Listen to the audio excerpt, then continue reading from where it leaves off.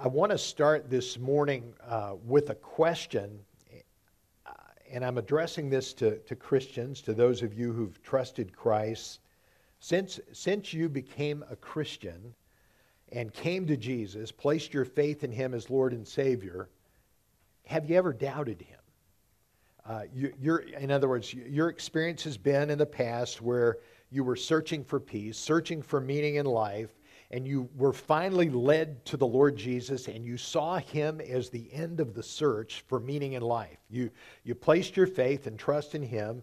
He's the answer to what life is all about. You saw it as clear as the noonday sun. You've even proclaimed Him as the answer to other people. But since then, or perhaps even now, you're not sure. There have been clouds of doubt that have rolled in. You're perplexed, confused concerning something which at one point was so crystal clear. And my question this morning is, why do such doubts occur? And what am I as a Christian supposed to do with my doubts? And how does Jesus deal with my doubts? And how do these doubts affect my relationship with Christ? How does He feel about me when I'm doubting?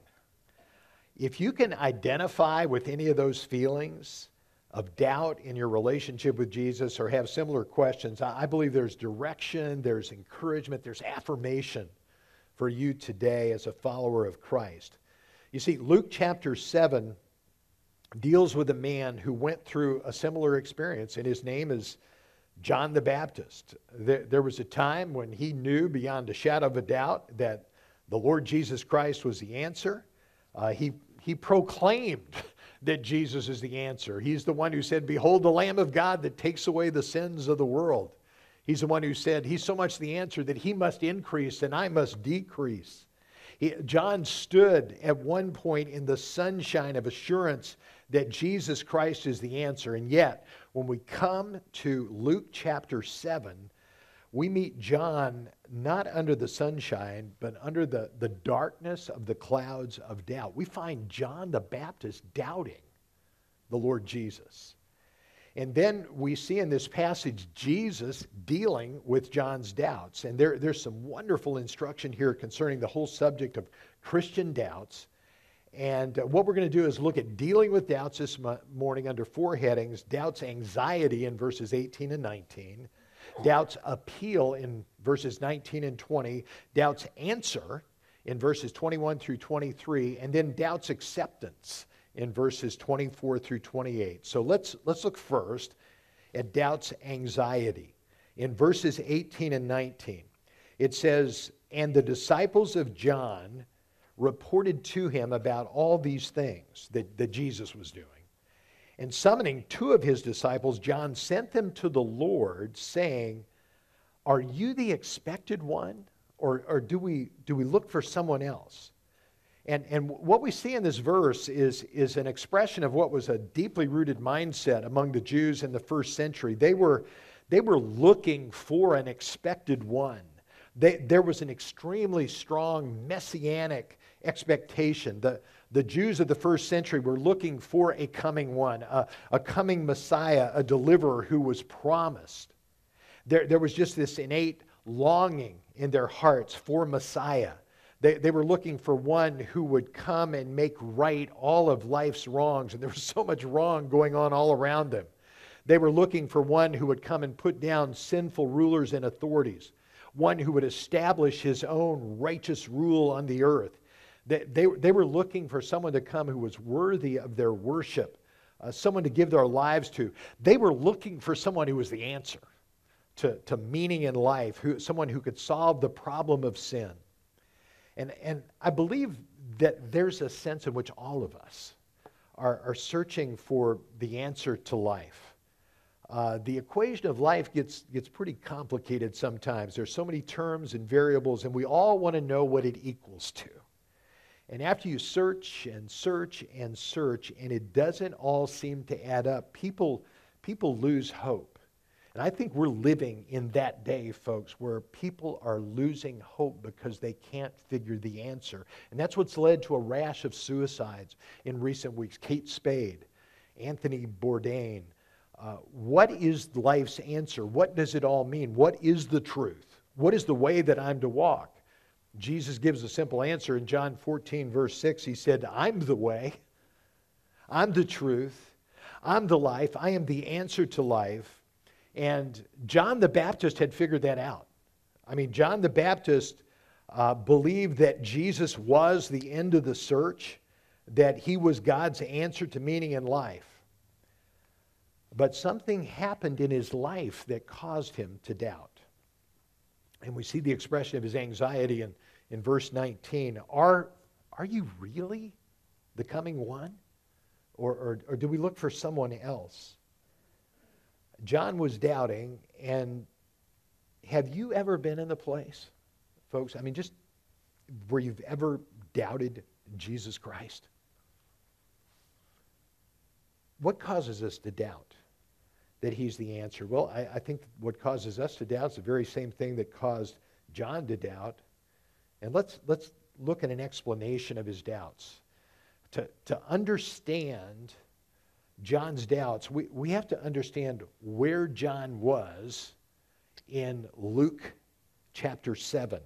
Where was he geographically at this point in the life and ministry of Jesus? What were his circumstances? There's a parallel passage to this, Luke 7 and Matthew 11. And here's what Matthew 11:2 says. Now when John, while imprisoned, heard the works of Christ, he sent word by his disciples and said to him, are you the expected one? Or do we look for someone else? Folks, John was in jail when Luke chapter 7 was written. A man named Ironsides explains the historical background. He said, during the early part of our blessed Lord's ministry, John the Baptist was arrested by order of King Herod because of his faithfulness in seeking to press upon the conscience of that wicked monarch his vileness and corruption, particularly in connection with his adulterous relationship with his brother's wife, Herodias. King Herod had committed adultery with his brother's wife, and John confronted him with it.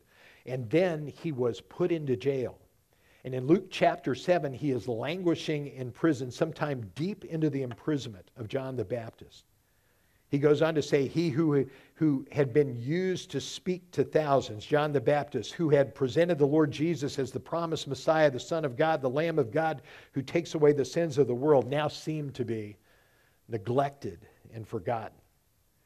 Doubtless there would come to him from time to time rumors of the great miracles that Jesus did and reports of his discourses, his sermons, but there was nothing to actually indicate that he was presenting himself to Israel as the expected one, the Messiah. Warren Wiersbe said of John's imprisonment, it must have been difficult for this man, accustomed to a wilderness life, to be confined to a prison. The physical and emotional strain were no doubt great, and long days of waiting didn't make it any easier. The Jewish leaders failed to intercede for John, and it seemed to him as if Jesus was just doing nothing for him. Isaiah 61 and verse 1 is a prediction of the ministry that Messiah would have when he came to the earth. And it said, when Messiah comes, he would proclaim liberty to the captives and freedom to the prisoners. And I can tell you, John knew that scripture. And he must have thought, if Jesus came to set prisoners free, I'm a pretty good candidate. But what happened with John, he probably had slipped into the thinking of, and the mindset of the people, of the Jews, who wanted a Messiah to come and defeat the Romans, a Messiah who they could crown king. That's surely what Jesus' disciples wanted all the way deep into their ministry. They wanted Jesus to become king right now. They did not understand that Messiah had to go to a cross before he could wear a crown and establish his kingdom. His kingdom, The kingdom of the Lord Jesus, folks, primarily is a kingdom of the heart, and there is only one way that a heart can be conquered, and that is through the cross of Jesus Christ, a holy God, the Holy Son of God dying for your sins and my sins. But all of that to say, here was the real problem. According to John's mind, Jesus was not acting like he thought Messiah would act. He must have thought, surely at some point, Jesus is going to break me out of this prison. Jesus was not doing what he was supposed to be doing. And so what is the explanation for doubts? I think the bottom line is this, that the clouds of doubt form over our hearts when Jesus acts in ways that we don't expect him to, or when we think he should act and he does nothing.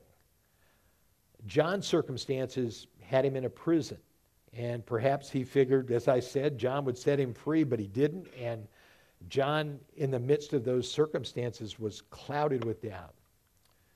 And let me ask you, is that the reason for your doubts? Jesus is not acting like you thought he would. I think this is most often the source of doubts in my own life. I have experienced some incredible clouds of doubt as a Christian over a number of years, in the past years, and recently. You know, I think of what has just happened in our congregation with Lewis, and I'm just going, what is going on, Lord, here in this situation? I think that doubts, we have this prison-like circumstance that we think by now Jesus would surely have done something, but you're still in prison, and the question arises, is he really the one? Or do I look for someone or something else? Jesus, are you the one? You just did this. Are you really the one? And folks, you mark this down. Doubts arise because Jesus breaks out of the boundaries that we've set for him in our minds. We can't control Jesus. Do I hear an amen? The boundaries that we set for him in our minds are never safe. There's a tremendous picture of this aspect of Jesus in the Chronicles of Narnia by C.S. Lewis. How many of you have read any of the Chronicles? A number of you have. In the series, Lewis portrays the Lord Jesus as a lion named Aslan. And the first book of I think it's a 7-book series, concerns the search of some young children for Aslan. Edmund, Susan, and Lucy. And they're led on their search for Aslan by a beaver who knows all about Aslan. And Mr. Beaver starts by quoting a well-known poem about Aslan. Here he says, "Wrong will be right when Aslan is in sight. At the sound of his roar, sorrows will be no more. When he bares his teeth, winter meets its death. And when he shakes his mane, it will be spring again." You'll understand him when you see him, Mr. Beaver said. But shall we see him? Asked Susan. Why, daughter of Eve, that's why I brought you here. I'm to lead you to where you shall meet him, said Mr. Beaver. Well, is he a man? Is he just a man? Aslan a man? Said Mr. Beaver. Certainly not. I tell you, he's the king of the wood. He's the son of the great emperor beyond the sea. Don't you know who is the king of the beast? Aslan, the lion, the great lion. Oh, said Susan. I thought he was just a man. Is he quite safe? I shall feel rather nervous about meeting a lion. That you will, my dear. Make no mistake, said Mrs. Beaver.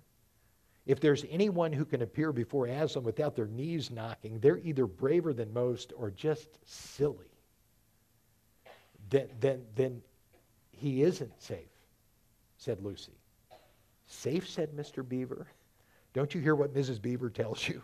Who said anything about safe? Of course he isn't safe, but he is good.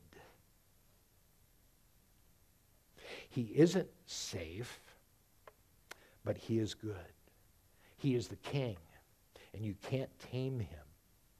Now understand, folks, Jesus isn't safe. He's probably not going to stay in the boundaries that you've set for him. You can't control him. He is sovereign. He is powerful. And he will do what he will do. He is not safe, but he's good. And he's the king. And I really think it's when he breaks out of those boundaries that we've set for him in our minds that the doubts begin to come. Now, what do you do when they come? What do you do with doubts? Maybe you're in prison right now. Maybe there's someone here today who's really doubting the Lord Jesus. Your doubts are real, but what do you do with them? I'm so thankful the story of John the Baptist is here because he becomes the model for us of what to do with our doubts. Doubts appeal in verse 19, and the disciples of John reported to him about all these things. And summoning 2 of his disciples, here's what we do. John sent them to the Lord saying, "Are you the expected one, or do we look for someone else?" The answer of what to do with our doubts is to package them up and send them straight to Jesus. This is the instruction for the doubter. Send your doubts to the Lord. We need to understand, folks, too, this. Our doubts are not always wrong. Would you look at that quote in your outline? Warren Wiersbe explains what doubts are. He says, there is a difference between doubt and unbelief. Doubt is a matter of the mind. We cannot understand what God is doing or why he's doing it. Unbelief is a matter of the will. We refuse to believe God's word and obey what he tells us to do. In John's case, his inquiry was not born out of willful unbelief, but doubt that was nourished by great physical and emotional strain. And I believe that clouds of doubt are designed by the Lord to draw us to prayer and into fellowship with him as we lay our doubts at his feet. Let's look now at doubt's answer in verses 20 through 23. And the question here is, how does Jesus handle our doubts when he receives them from us? There's some wonderful instruction here. It says, and when the men had come to him, John's guys had come to Jesus, they said, John the Baptist has sent us to you saying, are you the expected one, or do we look for someone else? And at that very time, he, Jesus, cured many people of diseases and afflictions and evil spirits, and he granted sight to many who were blind. And he answered and said to them, go and report to John what you have seen and heard. The blind receive sight, the lame walk, the lepers are cleansed, the deaf hear, and the dead are raised up, the poor have the gospel preached to them. And tell him this, blessed is he who keeps from stumbling over me. Now, the first thing I want you to notice about Jesus' answer to John is that it is not immediate. Doubt's answer is delayed. There's a delay here.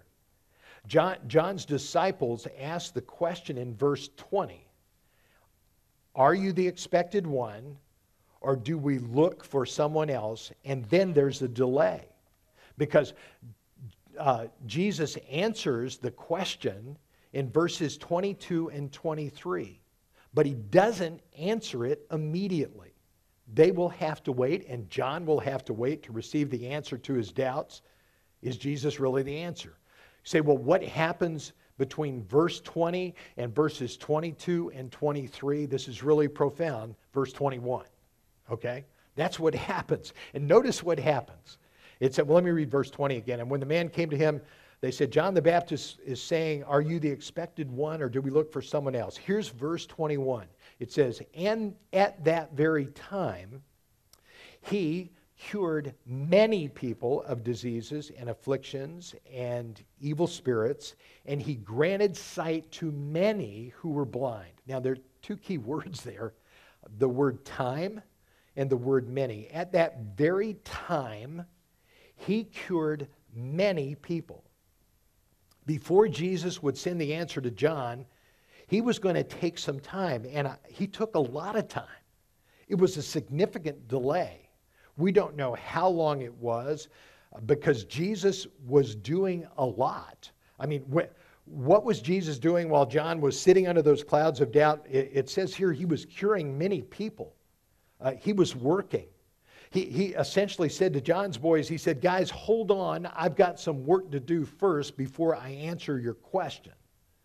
He was working in the lives of men and women. And what was he doing? He was amassing evidence, testimony, that he would eventually send to John. He was fulfilling the prophetic word about the Messiah. He was doing everything that the Old Testament said Messiah would be doing. He was casting out evil spirits, healing the sick, opening the eyes of the blind, raising the dead, doing all that Messiah would do.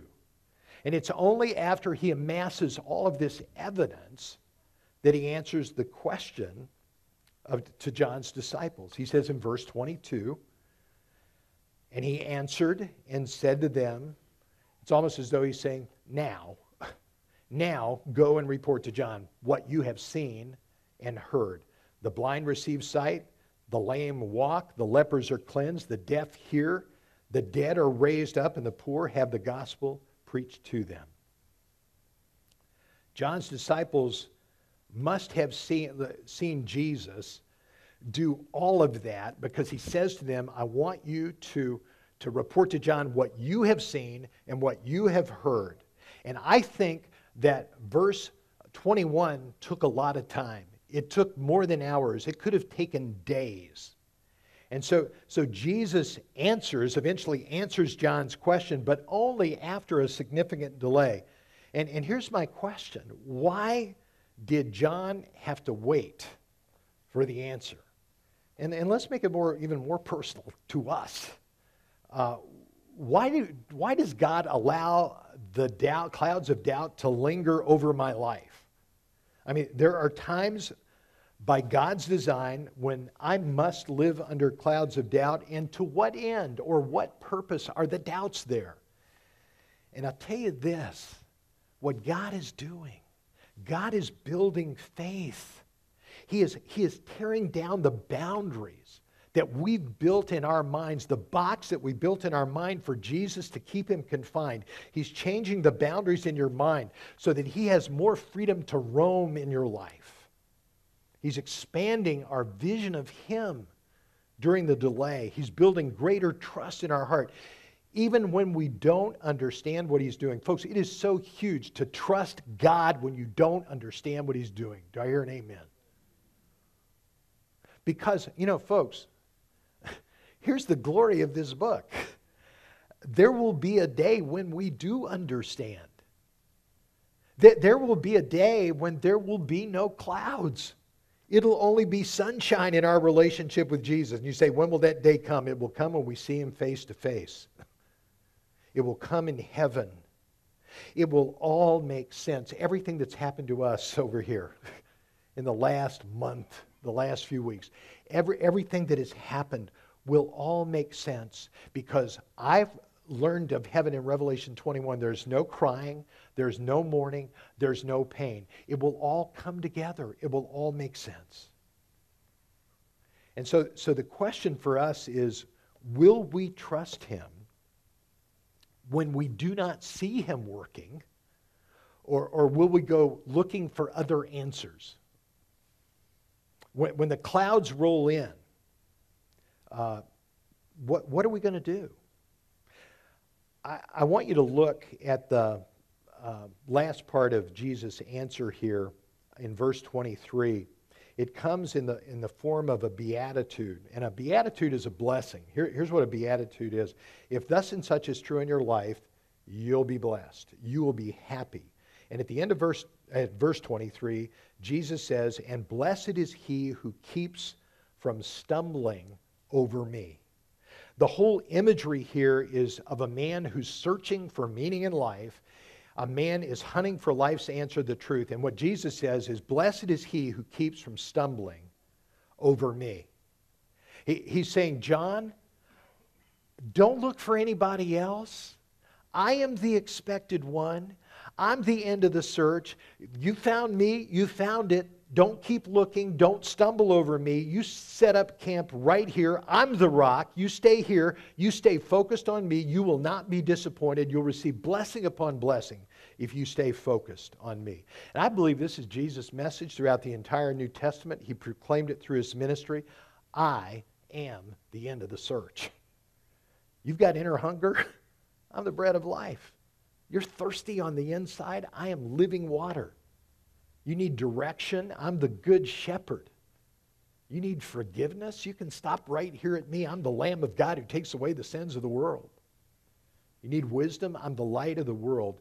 This is Jesus' message to us, folks. I am the end of the search. Now, let me ask you this morning, and only you can answer this. Is Jesus Christ the end of the search in your life? Have you stopped at the rock? Or have you stumbled over the rock? Are you still looking for something other than Jesus? A job, money, relationships, a sport, a hobby, alcohol, drugs. Jesus' answer to John's doubts ultimately was this: I am the expected one. Keep trusting me and you'll be blessed. And all that Jesus was doing during the delay, he was working. He's working when we don't see him working. When we ultimately see what he's doing, folks, one day it'll all make sense. And so the question, I really think the question for all of us is this: will we trust him when we do not see him working? Or will we keep going to look for others for answers? Blessed is he who keeps from stumbling over me. The Bible says in Hebrews 11:6, without faith it is impossible to please God. Faith is believing when you don't see it. Faith is believing, trusting when you don't understand it. God's word to us, and his word to John was, John, I'm the end of the search. Keep trusting me. Now, one final aspect of this dealing with doubts. How do you think the Lord feels about you when you're doubting him, when you're living under these clouds of doubt? Let me share with you how I feel sometimes when I'm doubting the Lord. I feel pretty lousy. I feel worthless when I'm doubting. That's how I feel. I reason to myself, how in the world can I doubt someone who's been so good to me? His faithfulness. How can I question? I feel like a jerk. And I'm sure that Jesus must feel that I'm a jerk. Wondering why in the world he ever saved me. I'm sure he doesn't see anything good in me. That's when I start having these doubts about Jesus, that's how I feel. Well, is that accurate thinking? Is Jesus really against us when we're doubting? I want you to watch this next section quickly, because it reveals Jesus' heart attitude toward a doubting believer. In Luke 7:24 through 28, it says, when the messengers of John had left. Now, they'd been with him for days probably. They finally leave to go back to take the answer to John. It says, Jesus began to speak to the multitudes about John. And he said, what did you go out in the wilderness to look at? A reed shaken by the wind? Did you go out there to see somebody who was politically correct or someone who had convictions? But what did you go out to see? A man dressed in soft clothing? Behold, those who are splendidly clothed and live in luxury are found in royal palaces. Did you go out to see someone who was focused on himself, who was in the ministry for the money and the perks? Or did you go out to see someone who is more concerned about God and his glory and your good? But what did you go out to see? A prophet? Yes. I say to you, and one who is more than a prophet. This is the one about whom it is written, behold, I send my messenger before your face who will prepare your way before you. I say to you, among those born of women, there's no one greater than John. Now, I want you to notice here that John's messengers had left. John is back in the prison, living under these clouds of doubt. It would be some time before the messengers arrive. And immediately after the messengers leave, Jesus turns to the crowd and he says to them, let me tell you about John. I can't believe this guy. You know, he's had more light and more privilege than any Old Testament prophet. You know, we gave him, how in the world could he ever doubt me?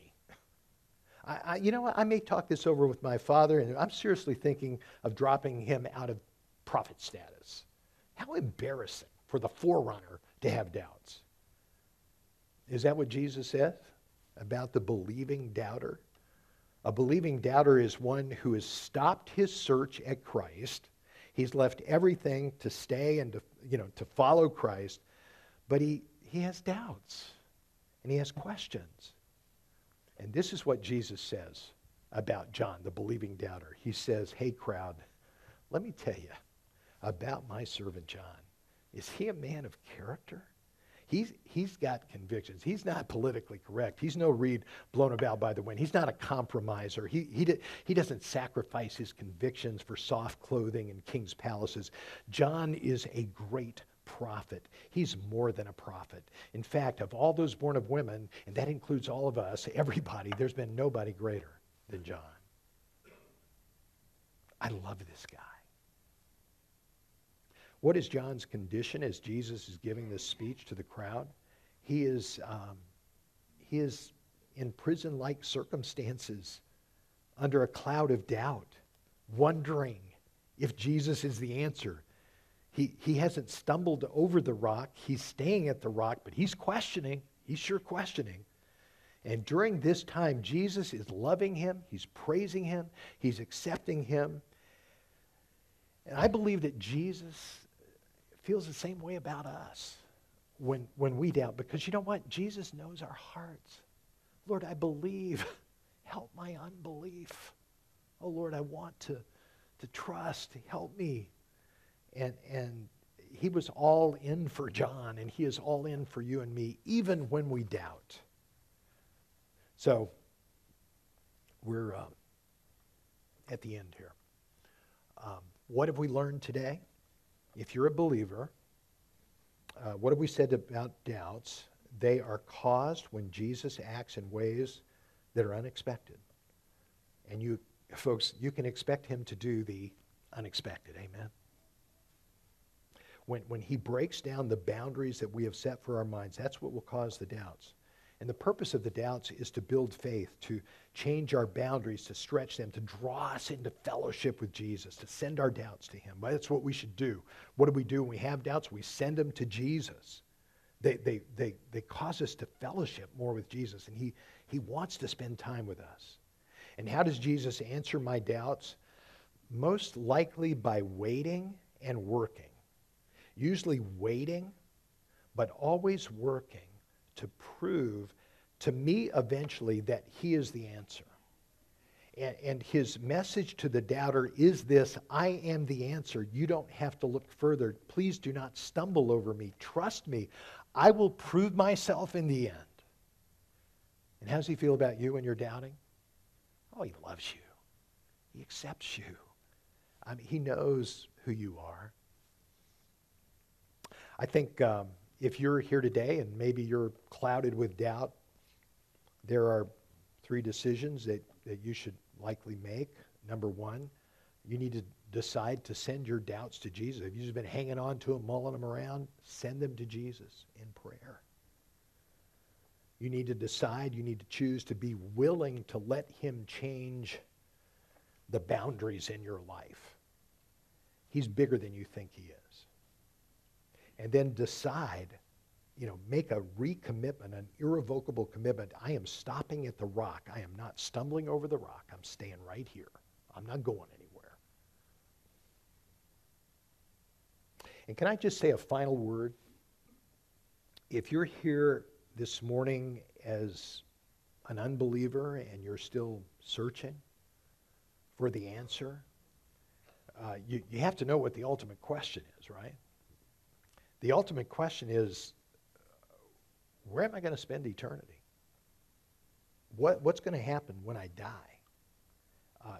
Can I go to a heaven? Is there a heaven when I die? And folks, the only way to go to heaven is to have your sins forgiven, and the only way to have your sins forgiven is through the cross of Jesus Christ, where he took what he did not deserve so that he could give us what we don't deserve. Jesus took our hell so that we could have his heaven. Jesus loved us so much, folks, that he literally went to hell for us so he wouldn't have to live in heaven without us. Jesus is the answer. John 14:6. I mean, it can't be any clearer than this. I'm the way, I'm the truth, I'm the life. No one goes to the Father but through me. I'm the answer. I'm the end of the search. Blessed is the one who keeps from stumbling over me. Would you pray with me?